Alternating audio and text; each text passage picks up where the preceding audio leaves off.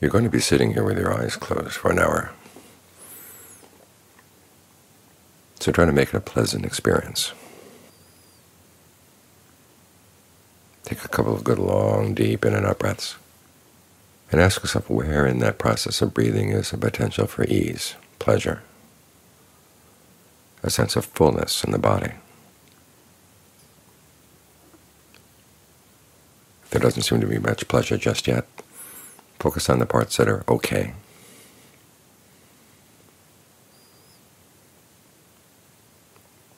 But don't think that they have to stay just that way.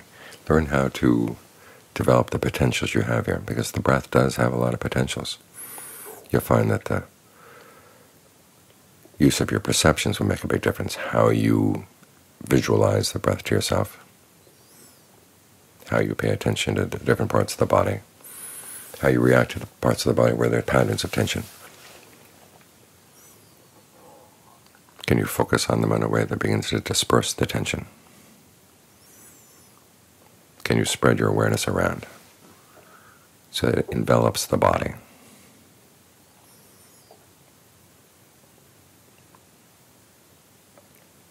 And dissolves away any bits of tension here and there that otherwise would stay there because you're not aware of them or you're not paying attention to them. John Lee talks about the breath being the medium by which the medicine of alertness and mindfulness can make a difference in how you're feeling your body right now. Because that's one of the big lessons in concentration practice. One of the most important lessons is that you can change things. Think about how John Lee discovered this method. He'd gone into the forest, walked for 3 days to this very out-of-the-way place. They're going to be depending on a hill tribe village for their alms. He was going to spend the rains retreat there. Well, a few days after he arrived, he had a heart attack.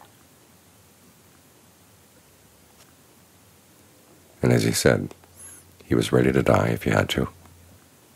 But he wanted a sign. Was there a possibility that he might survive? And there were a couple of signs that indicated yes, he could. And so he set about to see what he had. He didn't have much. The diet there,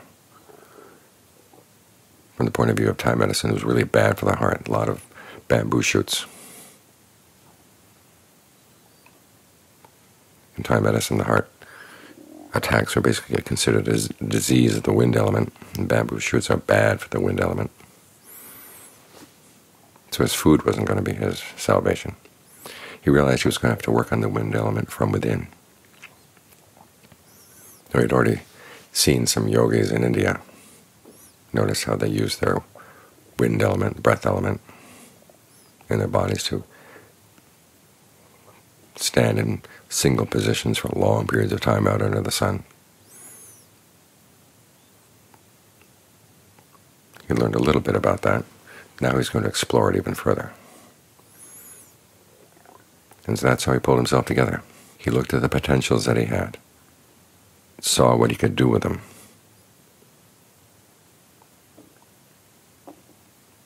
And as a result, at the end of the rains retreat, he was able to walk out 3 days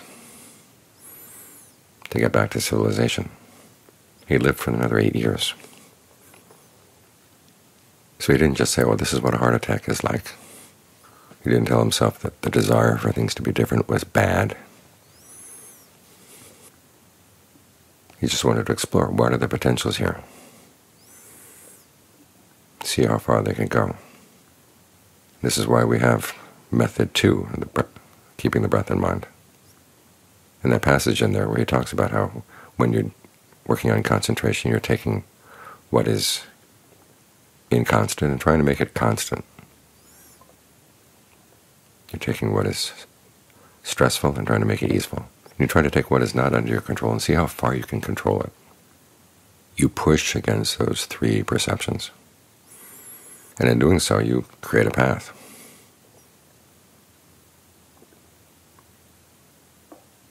This is how the path works in general. You don't start with equanimity. You start with the principle of action, that your actions can make a difference. Back in medieval India, when they introduced the Four Noble Truths in the basic textbooks they had for Buddhist doctrine, they would start with the 5 aggregates, and move quickly to the 3 characteristics, then get to the Four Noble Truths. In other words, start with a picture of reality. And the message of the picture of reality is that reality is pretty much out of your control. It's not worthwhile to try to exert control over it. And that attitude has permeated a lot of Buddhist practice ever since. Because you notice when the Buddha introduced the Four Noble Truths, he didn't start with the principle of reality. In fact, there are passages in the canon where they make fun of teachers who, when you ask them a question, will start with how many elements there are in the world, whether good and bad, or social conventions or not. But it's basically a picture of reality, and then from that picture of reality, all too often the message was, human action is totally powerless. The Buddha, though, started with the power of human action. His graduated discourse starts not with principles of reality, but with actions. He talks about generosity, he talks about virtue, and the good that can come from doing these things, how you can make your life a better life when you practice these things. Of course, he's going to get to the point where the good of just virtue and generosity has its limitations. But again, he doesn't tell you to just give up on action. He then teaches you the Four Noble Truths, and the most important part of the Four Noble Truths is the path, a path of action that will lead to the end of action. But it is a path of action. It's instructions on how you make things better, how you take that desire for things to be different and you don't snuff it out. You train it. You realize that simply wishing for things to be different is not going to get you there. That is one of the definitions of suffering, with not getting what you want. In other words, being born and not wanting to die. You can't get that simply by wishing. But there is that path. The path of virtue, the path of concentration, the path of discernment. That will get you where you want to go, take you to a different place from where you are right now. So what's important is that you can make a difference. And you shouldn't try to deny your desire to make a difference or for things to be different. Simply learn how to train that desire. After all, that kind of desire is one of the bases of success. It's part of right effort.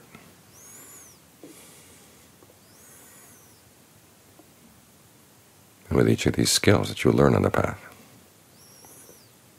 you find that you can really make a difference.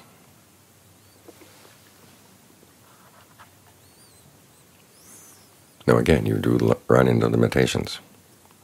And John Lee couldn't make himself live forever. During those 8 years, he had heart trouble again and again.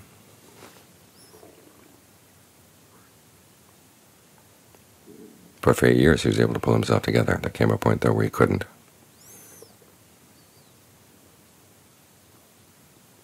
But then he had other things that were more important that he could do.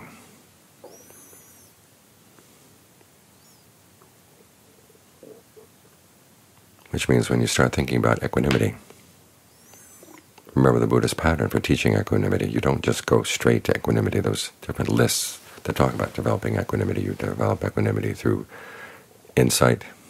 You develop equanimity through concentration. You develop equanimity as part of the Brahma Viharas. Equanimity comes after you've made a difference in your mind, after you've found a sense of well-being, that potential for well-being in each of those activities. The equanimity of insight comes after the joy of insight. You gain insight into things that have been burdening the mind. And you realize that you don't have to carry those burdens. There's a joy that comes with that. The equanimity of concentration. First you go through the first and second and third jhanas. Rapture, pleasure. More rapture, more pleasure, pleasure. It gets more and more refined. And the Brahma Viharas, a sense of well-being that comes from goodwill, compassion, empathetic joy. When you realize that you don't mean ill to anybody at all.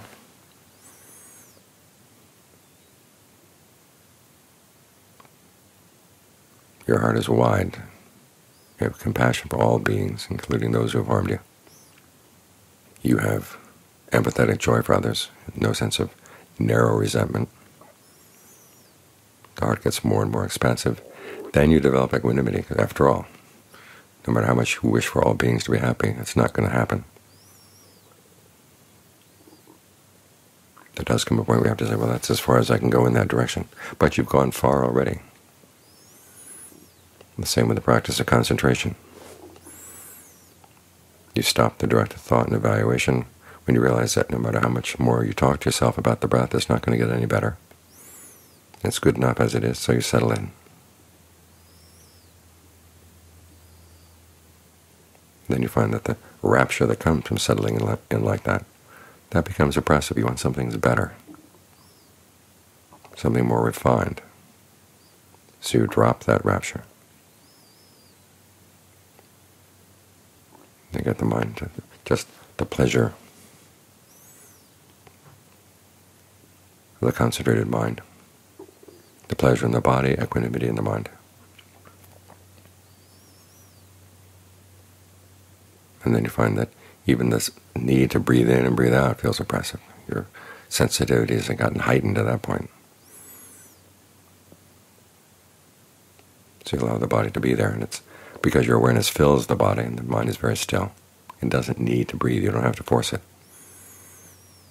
So you come to equanimity with a sense of fullness. If you go straight to equanimity before you've done anything, it becomes defeatist.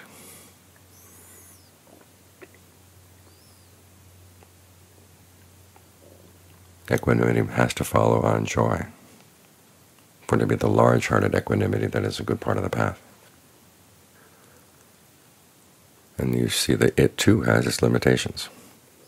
This has been the pattern all along. You saw the limitations of generosity and virtue.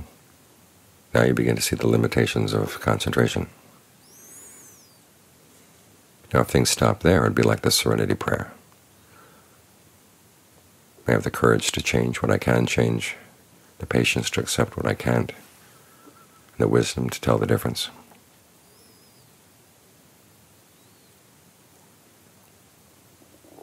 But there's more.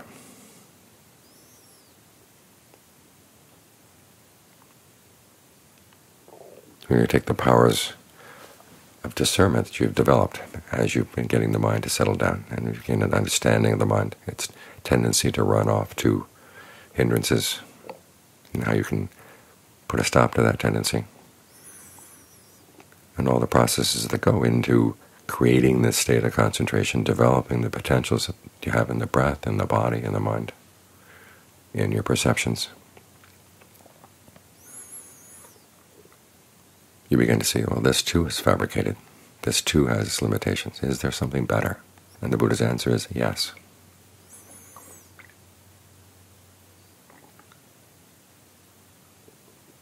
And you find that opportunity within yourself.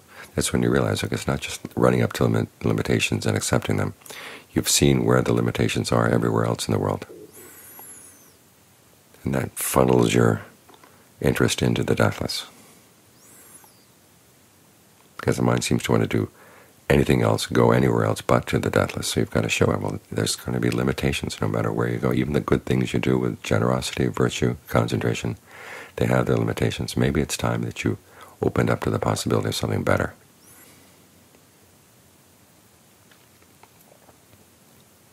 So the Buddha is steering you in this direction. You learn to accept limitations because you're going to go to some place that's unlimited.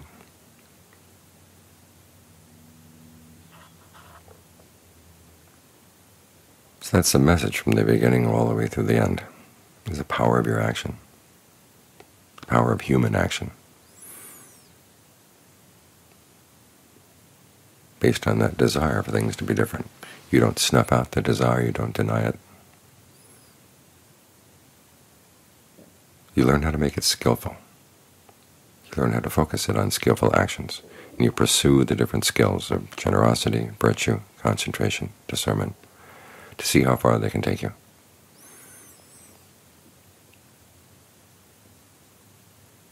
And like that image of the chariots, the relay chariots, The first one can't take you all the way, but it can deliver you to the next one, which can take you further, which can deliver you to the next one, take you further. And you don't stop with equanimity. You see that it too is fabricated. There must be something better.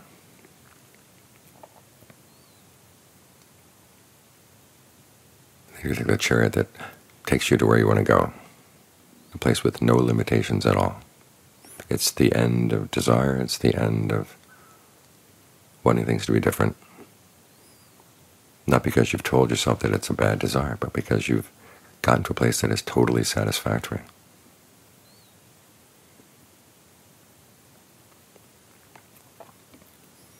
I saw recently someone quoting Ajahn Mahabua saying that Nibbana is a place of enough, and their idea was that they were going to teach people to have a sense of enough.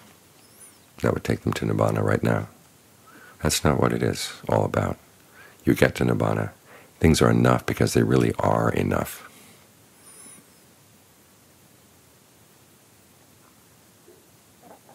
You've made a difference.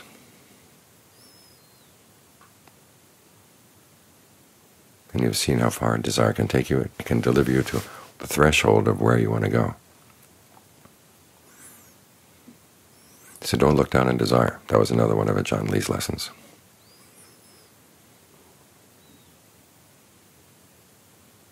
It's because of our desire to practice, our desire for true happiness, that we're going to be able to find it.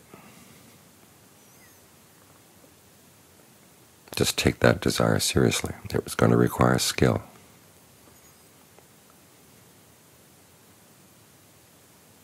But they are skills that we can all develop.